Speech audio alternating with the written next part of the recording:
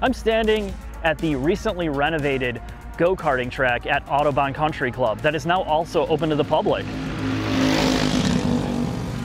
You can be a member here and run pretty much anytime you want, or you can have a karting membership. But the main thing in this video, we're gonna cover the anatomy of a kart, what it's like to drive one of these, what you can learn, and walk you through what it's like to come here for a league night where all you have to do is bring yourself and your wallet and just arrive and drive and go home and not worry about anything else. Let's get started.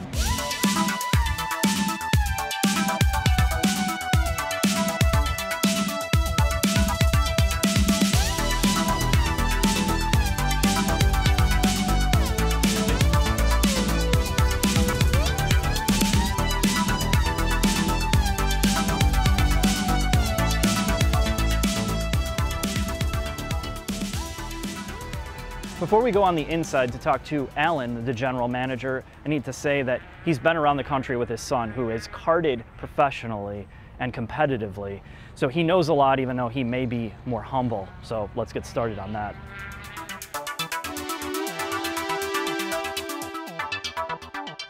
Hi, I'm Alan Bertinoli. I'm the general manager of Kart Circuit Autobahn, and I work here at the Autobahn Country Club. So you've been in this business, or been around karting, for quite a long time. Can you just give me a brief, or the viewers a brief overview of kind of your experience? Absolutely. So I've been involved with karting for the last 13 years with my son. We've been traveling not only locally here at a lot of the local tracks, but also nationally to some of the larger national events. We've progressed from local club racing like we do here to a regional level, and then finally to a national level, and done some international races as well too. But we're trying to introduce some of those concepts and features and functionality that we would experience with when people travel here at the Autobahn as well too. Okay. So Alan has a lot of experience that you can't get overnight. You know, this is something that takes time. The energy, the work that you put into it, and then seeing your son evolve through the ranks. So one of the big things is accessibility. People may like cars, and running cars is very expensive, even street cars on track, and you get to a point where maybe just running around by yourself is no longer fun. This is one of the few venues that can introduce wheel-to-wheel racing, raise your driving IQ.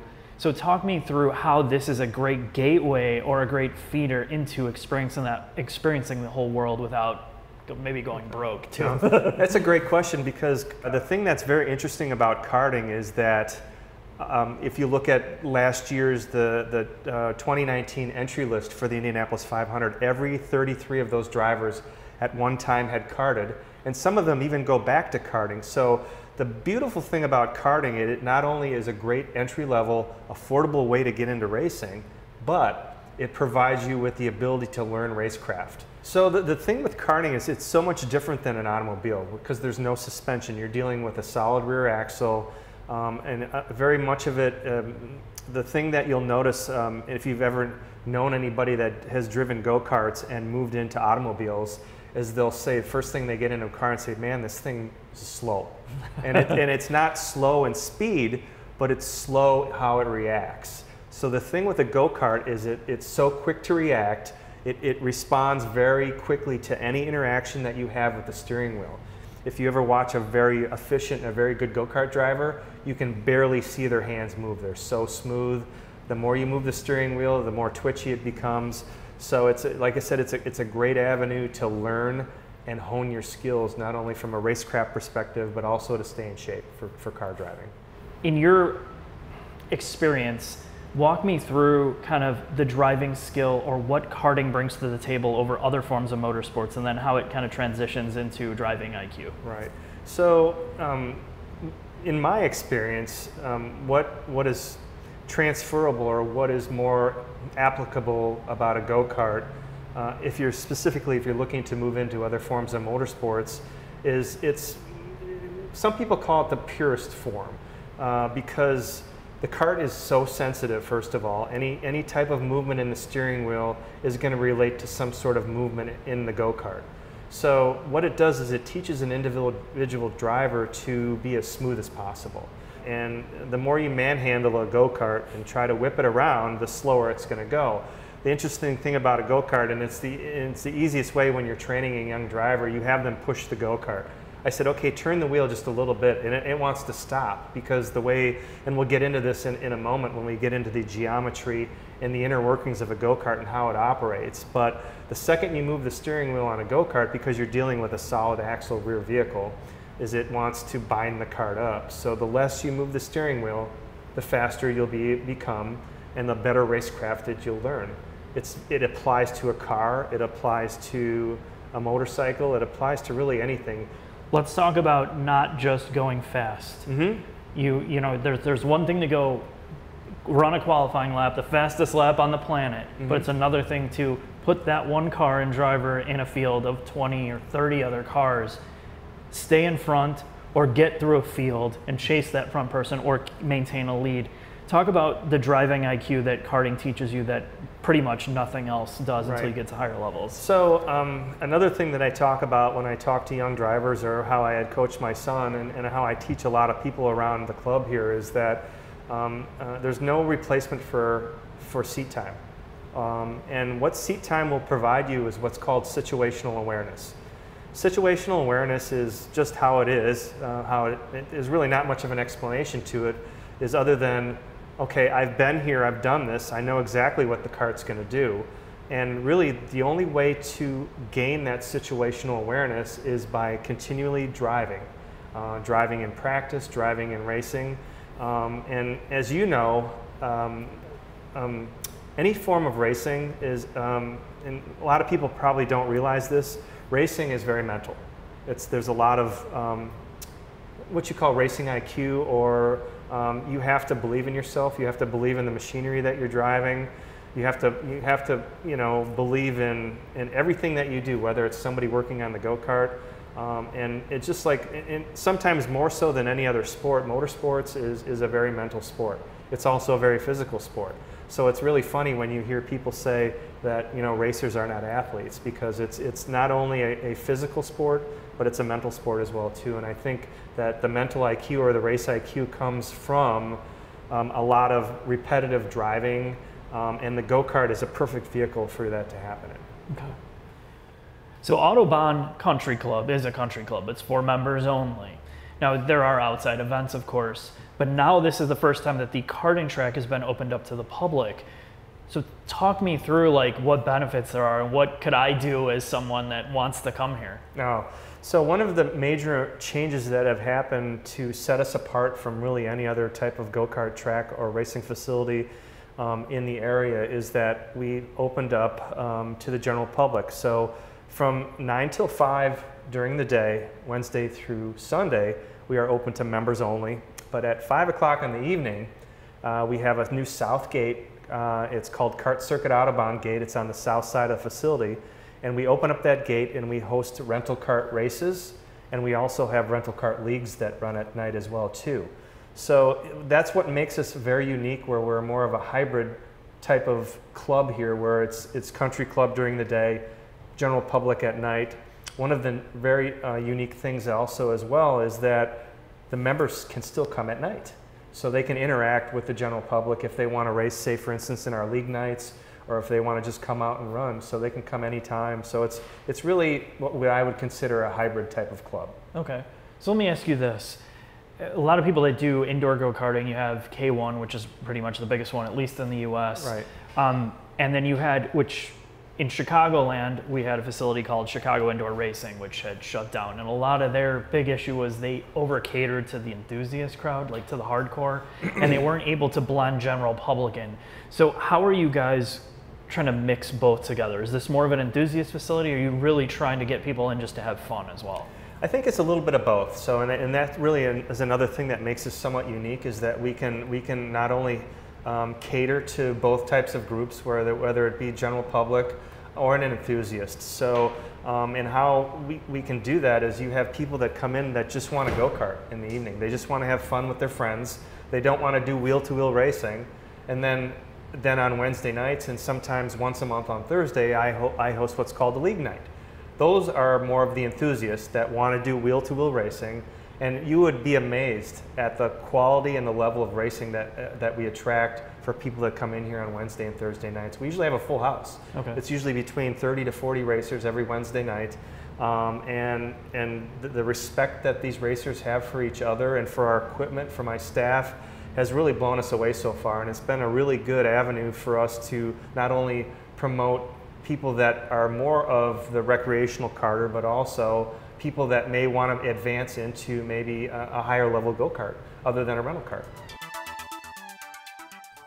Now, before I get into one of the league karts and show you what it's like to race, we started to use Autobahn Country Club a little bit more for some of our car videos. It allows us to stretch the legs of some of the higher performance vehicles. The other part is, now that the karting track is open to the public, we're going to be participating in a lot more races there at the karting facility and doing some meetups with the help of Autobahn. So if you're interested in karting, or you just want to hang out and learn, doesn't have to be about winning or any of that.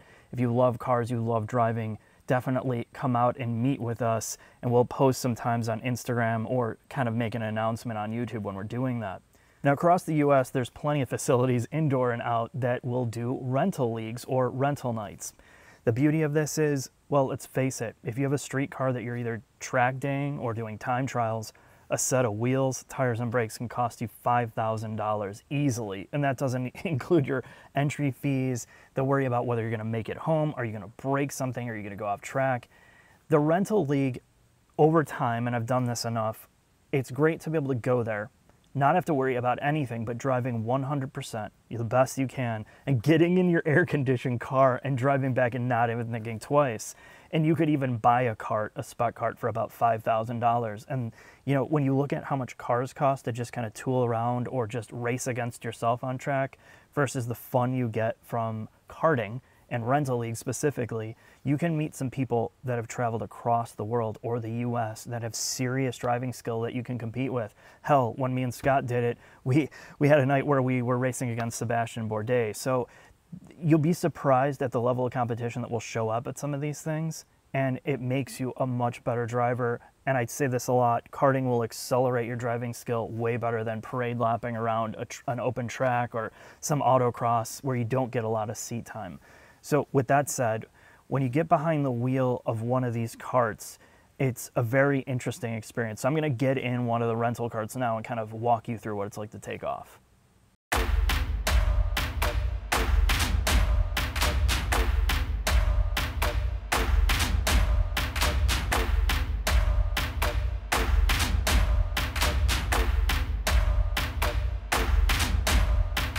When you do the karting league night for the public at Autobahn Country Club, you really don't need anything except your wallet. And I'm not kidding, they have everything you need. The neck support, the helmets, and if you want to bring your own helmet, that's great because, you know, these are all loaner helmets. They do all the sanitary measures to keep them clean. Once you pick this out, they assign you your kart, your run group, and you get into the car. Let's take a look at that. Now, after you get all your gear on, your helmet and your neck support, you're going to hop in the kart, which clearly I don't have that on, so you can hear me talk. These karts are designed for all shapes and sizes. Whether you have a ton of muscle mass like me, you can get comfortable. They even have seat inserts if you're really tiny. The pedals are adjustable forward and back. The seat is adjustable, but the steering wheel is fixed. So once you get in here, you get strapped in, you put the seat belts on. And the difference with the outdoor rental karts is there's a lot more cladding on them. There's more plastic, they have the outward bumpers, it adds weight, so it's a little bit different than the karts we showed you during the interior part. But once you're ready to go, the starter will come by, start your kart, and you're off. Now, obviously, when you set off, you have to get used to the fact, if you've never really done a ton of karting, there's some interesting parts about karts. Again, we talked about left foot is brake, right foot is throttle. Now, since there's a single brake module on the back, it's a solid axle. If you get too deep into the brakes, you will lock up that solid axle so quick, and in faster karts, it will cause a spin because you're just insta-lock. And what the braking system on these karts will teach you is kind of threshold braking. And if you're in a car, what that is when you get too deep into the pedal, it's that ABS activation point that you're gonna hit. And you wanna get good at threshold braking to the point where you're not in ABS. And if you have a car that doesn't have anti-lock, it's that threshold point between lock and not locking. So karting really teaches you the brake pressure with your left foot. The other thing is, we talked a little bit about this, is the steering. The steering on karts is much different because when you turn the wheels don't turn evenly. And a lot of this is because it needs to create a tripod effect. Since there's no suspension, when you're turning, you want to lift that inside wheel in order to get through the turn. And the reason it lifts one of those wheels is because both wheels in the back are spinning at the same speed. So you can't have them spinning at the same speed in a corner, otherwise it's going to slow down the kart. So the way the steering is designed to flex the chassis, lift that wheel. And that's some of the differences with a kart versus a car that you're going to notice.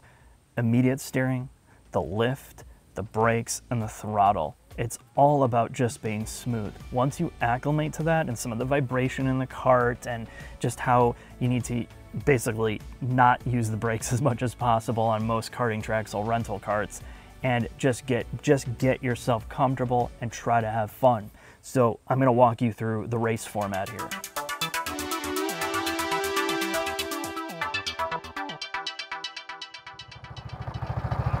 So there's a lot of vibration coming from this kart, but the main thing to know is you get in here for the first time, it can be very intimidating. Really, you just come in your street clothes. There are seatbelts for this, and this is not typical with normal karts, but with the rental karts, there's a lot more shrouding around you, a lot more protection. You have the neck support, which you probably want to use just for your own well-being if you get nailed, which, you know, isn't all that common in this stuff. It's typically run well, but it's more of a just-in-case type thing.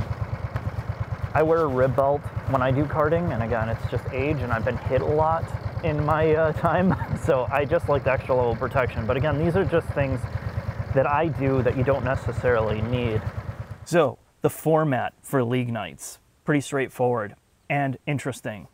You have a 3-lap or 4-lap qualifier depending on the night, and you get out there in a group, and they're separated by light and heavyweights. So they try to equalize the field as much as possible. So they will ballast the karts to 180 pounds for lightweight and 210 pounds for heavyweight. And they will put weights in the kart to kind of even that out. So you have the most consistent, hopefully most consistent experience as possible. So there's not some guy that's 120 pounds like pulling away from you in a straight. So it's great that they do that, and the karts are pretty even. I mean, there's always some variance, but they're pretty good. Now, when you get out there and you run your qualifying session, you want to give yourself enough space where you're not going to get stuck behind somebody or get behind somebody that could potentially ruin your fast lap. The whole point of this qualifying session is to set you up for the first race. The fastest time in qualifying is obviously position 1 in the first race. So if there's 20 karts on track, you absolutely do not want to be number 20, because trying to move from 20 to 1 in a tight karting track with a lot of competition is not easy. So after your first race, you will kind of fight for position, get comfortable, and that final position in the first race will set you up for that second race. So if you finish 7th, like I did, you're going to start 7th in that second race. So from 7th, I fought and I fought and I fought, and I moved up to 4th. And again, you know, you're still getting comfortable, but the main thing you want to work on is smoothness and consistency. By that second race, you should be settled in and ready to go. So I got out there, second race, started in 4th. I started to plan my strategy when I got in the kart. And I knew that I had to have a clean start because I had been making mistakes and getting stuck in a start, and you start single file in the first 2 races. So think about that flag when that drops. You're kind of doing this rolling start. Know when to get on the throttle. Don't get stuck behind somebody, and don't think about delaying too much, because if you blow the start, you're going to get passed by 3 or 4 karts into that turn, and then you're going to have a hard time gaining those spots back. So luckily for me, started in 4th, kind of maintained my position and kind of fought my way up until 3rd. And in the first race, I got lucky because there was a spin out. I took advantage of that and I moved up. In the second race, I moved myself up and stayed in pretty much 4th position. And I had 3rd, and I had moved up to 3rd, but I made one mistake. And that's all it took for him to pass me by, and I was stuck behind this guy the entire race. And it's a complete patience tester. When you're stuck behind somebody and they're being defensive, they're defending their position, and you can argue it's blocking, but it was my fault for not just holding on to my position. So I had to take that into the final race and learn from the fact that, okay, 1, I need to be smoother, cleaner, and every lap needs to be consistent. So the final race I started 4th, and I knew from the start I needed to move up positions. I was able to do that. I moved into 2nd, but it was a back and forth between trying to fend off the guy behind me, who I was stuck behind in the previous race, and chasing and passing the guy in 1st. And luckily for me, there was a little bit of trading positions, but once I got past the 1st place guy, he repassed me again briefly, but I was over to overtake and then pull away by driving consistently every lap. Focusing on consistency and smoothness is what won me that race. And the 2 guys behind me, I never looked back. I just focused. And that's where you're gonna learn a lot of driving skill from this and situational awareness. And we talked about that at the beginning. And this is something Jack hasn't done much karting, and he was out there and he had a lot of problems, either with incidents, contacting somebody or somebody contacting him, or going off track. And again, it's one thing to go out there by yourself and just run fast laps and trying to beat a clock. Another to know where you need to be, where not to be, and work on that seat time. And that's what this type of setting or format allows you to do at a very affordable rate, and there's just nothing like it. So I look forward to seeing you guys out there. We're gonna post again on Instagram or YouTube and when we're gonna be running out there, and we look forward to meeting you up. Thanks for watching this, and hopefully it was helpful.